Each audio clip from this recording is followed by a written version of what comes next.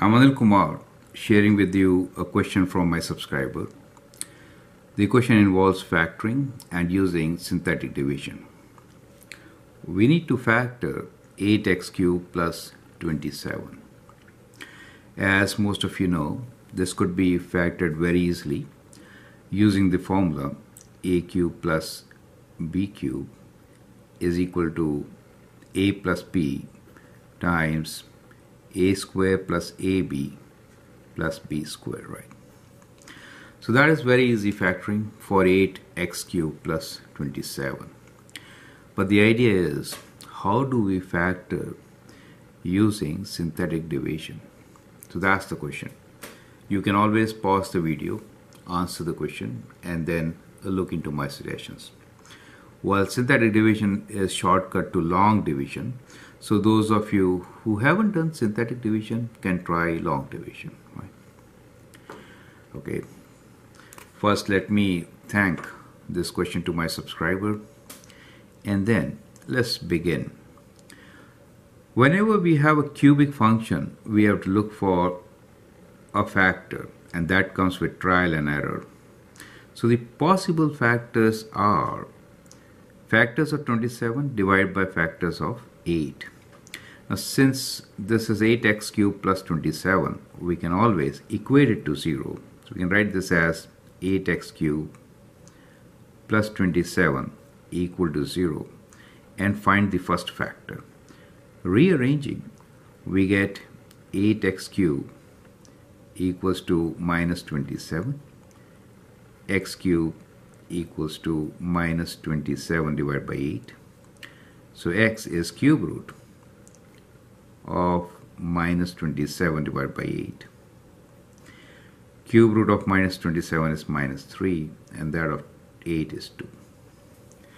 So we get a value x equals to minus 3 over 2, which will make this function 0. So that means x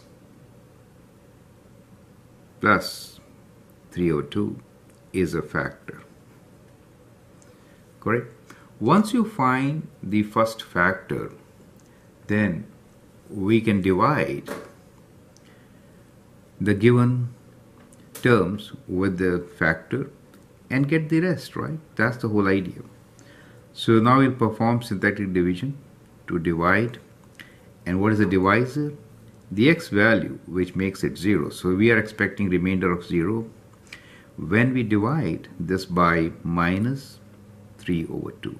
Perfect. So that's what we are going to do. What you need to do here is to write down what should come here. Well, 8x cubed plus 27. Let's rewrite. We have 8x cubed plus 27. So there are some missing terms. 0x squared plus 0x. These are called the placeholders. And they are very important when you perform division. So these are the placeholders which should be introduced, right? Placeholders. Coefficients of all these terms are written on top of this line, which you may call as a form of a table. So 8, coefficient of x cubed, 0, 0, the constant 27. Right.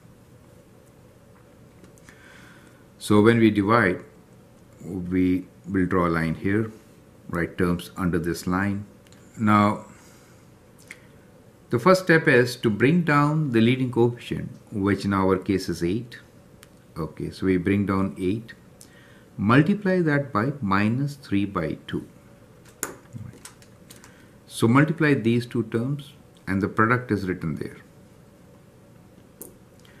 When you multiply minus 3 by 2 times 8, 4 times is 12, you get minus 12 here, right? Now add these two terms. So let's add them and write it down. So what we get here is minus 12.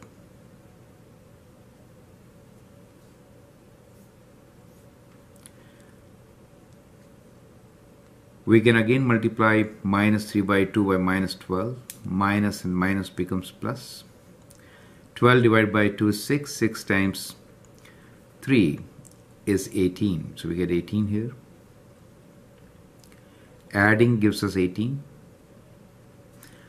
When you multiply minus 3 by 2 with 18, then you get 9 times 3, which is 27, with a negative sign. And when you add as expected, we get 0. So the remainder is indeed 0. When you divide cubic function with a linear function, you get the quotient as quadratic function, right? So you can write down now your factor, which is 8x squared minus 12x plus 18, right? That's what you get.